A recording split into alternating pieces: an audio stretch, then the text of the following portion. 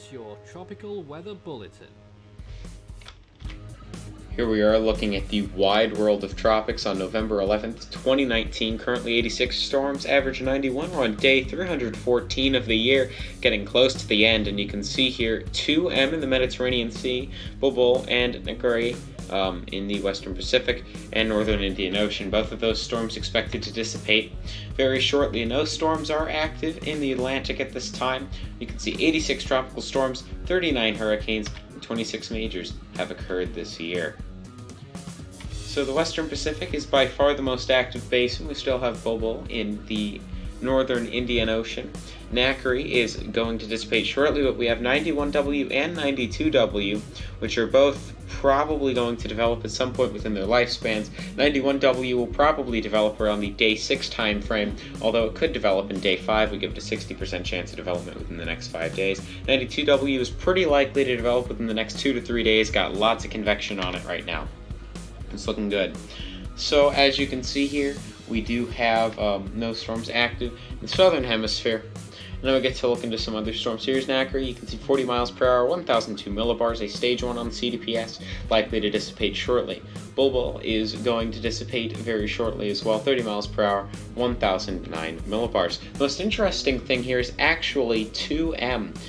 This is a potential tropical cyclone in the Mediterranean Sea that's likely to develop relatively soon. This is Nathan Foy's cone, and you can see only the forecast of 50 miles per hour before it does hit land here a little later. You can see here the what is soon to be remnants of Nakri moving into better shear, but obviously it's over land, so it's not going to matter all too much in this case. So here's the North Atlantic Ocean. You can see the front in the Central Atlantic, and you can see this nice bit of convection in the tropics. This could actually produce, in the MDR, a little bit of vorticity, some models picking up on a vortmax happening within there. No TC development at this time, but that's something to keep an eye on in the future. The Gulf of Mexico, dead as ever, and likely to remain dead for the rest of the year. But we'll see. Definitely could come back. Has happened before. In the Eastern Pacific, we do have a slight chance of something developing within the next 5 days out of all those storms there in the tropics. But odds are at the moment that's not going to happen.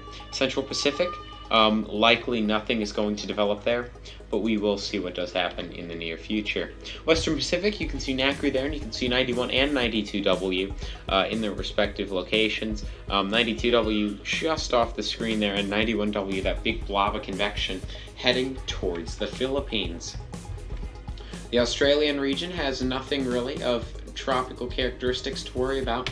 Is it going to for a while? In the Northern Indian Ocean, you can see Bulbul really has lost all of its convection and is probably dissipated at this point, if we're being honest. And you can see in the Southern Indian Ocean, as well as the just the Southern Hemisphere, Southwest Indian Ocean, getting into the Australian region, nothing of significance there.